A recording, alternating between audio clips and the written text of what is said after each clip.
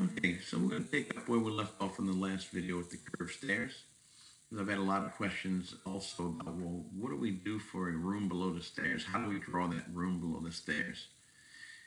And the answer to that is you really don't have to draw the room below the stairs. You've actually already done it when you have created those stairs. And that's whether it's a straight set of staircases or a curved staircase. Doesn't really matter. But you basically do have a room below the stairs. So I'm going to go ahead and show that to you in 3D, just so it will make a little sense here.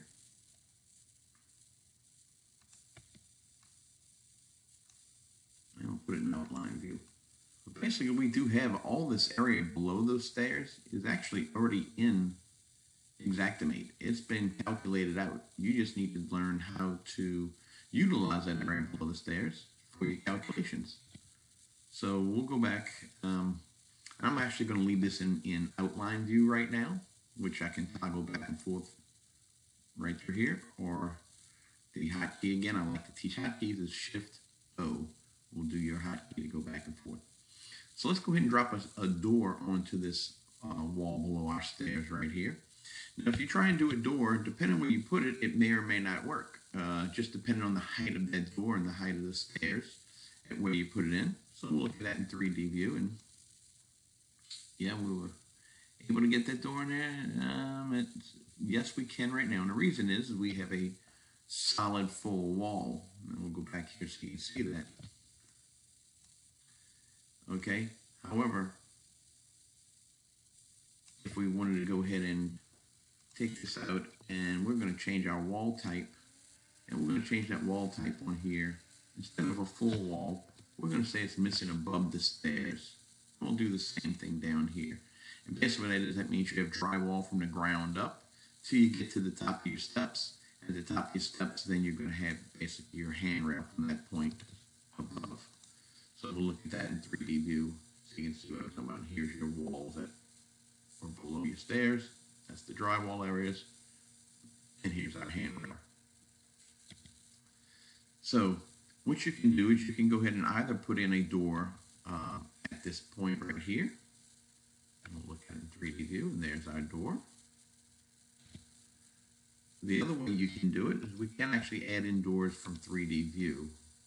So if we want to come down here and we'll zoom in a little bit and we say we want to do a door, it will allow me where it fits the door to fit one in. And then I could actually size it up the width I need it to be and so forth underneath here. Okay, so you can actually do doors in 3D mode as well if it's easier to see where you want to put them. Now, obviously here, we're going to go ahead and flip that door out because we don't want to swing it into the closet. We want it swinging outward into the foyer. Okay, so now that we've got our door added into our room below the stairs, the next thing you got to decide is where you're going to put those line entries for that room. Now, the way we have this drawn currently is we have the stairs, and the second set, the curved portion we have is the subroom of the stairs. So when we put our line items in, those line items are going to go under the heading in our estimate of stairs. If there was a reason that we didn't want them there and we wanted the line items to be under the foyer and had this basically as a closet to our foyer, then what we would do is make these stairs a subroom of the foyer, and then those lines would fall in the foyer. But for the sake of this estimate here, we're just going to leave the room below the stairs as part of our stairs in our estimate tree. So we're going to go to our estimate tree, and here's our stairs. And before I start entering in line items, what I like to always do when I'm doing a room below the stairs is label it as such in that estimate, since it's pretty much a subroom of the stairs is how we're doing this. So I'm going to go ahead and just put a heading out here, and I'm going to, in bold, I'm going to say room beneath the stairs.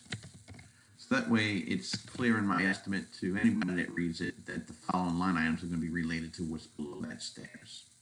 Okay? So let's say we're going to go ahead and do some ceiling damage.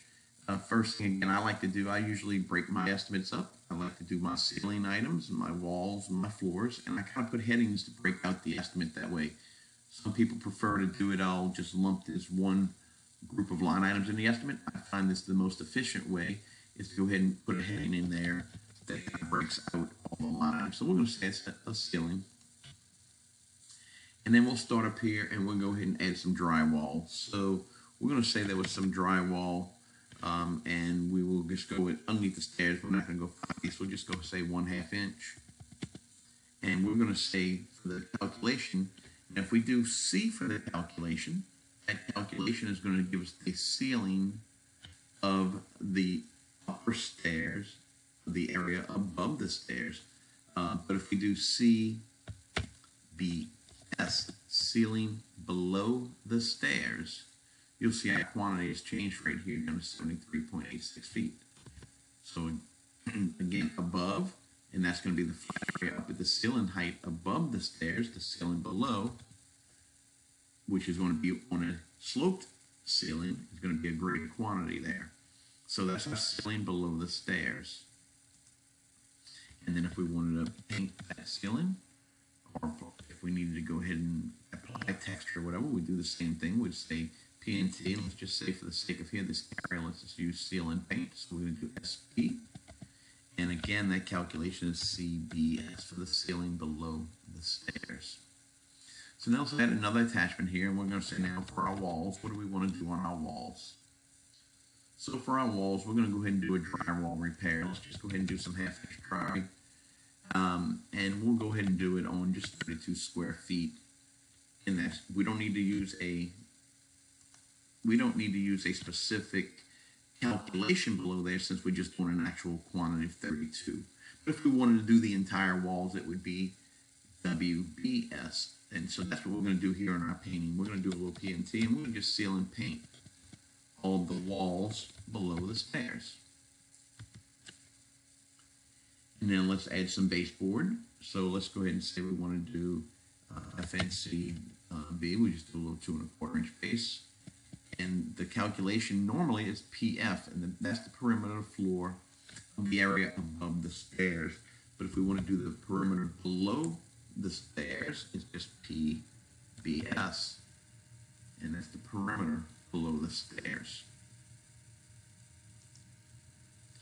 And then we're going to go ahead and do our painting of that baseboard. And again, that's going to be the perimeter below the stairs. And finally, let's go ahead and do some flooring in here.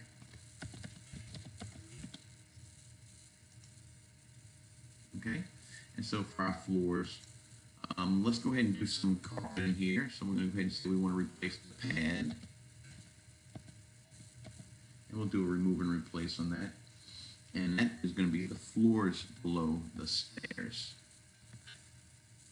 And then finally, we'll do some grade carpet we'll put down there. And the calculation here for this, the auto calculate, is using RPL floor replacement. That's where it does not add 15% waste. That's the one limitation when you're doing an area below the stairs, is you cannot use that calculation. So we're just going to say floors below the stairs. And what it's going to do is going to add automatic waste to that line item when we go to print. So right now you see 2 line items, one for carpet, one for pad. We're going to go with that we want to print, and then I'll cancel that out. But you see it's now broken out. Removal of the carpet, 59.87. And carpet going back is the flooring below the stairs times 15% waste is how it broke it out. And it added that note that waste was added for carpet. So again, to summarize this, the calculations for below the stairs will be CBS is ceiling below the stairs. FBS is the floor below the stairs. And if you want to add up all the calculations below there, that would be F, W, and C, the floors, walls, and ceilings below the stairs. You have the perimeter of the floor below, which is PBS. If you also have to do the perimeter of the ceiling, maybe you do have some crown molding from high-end house might want to put in some crown molding below those stairs. That would be PC, perimeter of ceiling below the stairs. And then you have, again, the walls below the stairs with WBS, and just the walls and ceilings only. If you want to maybe put painting the walls and ceilings in one line item, it'd be WCBS. And that's it for this training video. Hope that helped. See you on the next one. And if you have any other questions, feel free to reach out to us at TrainPro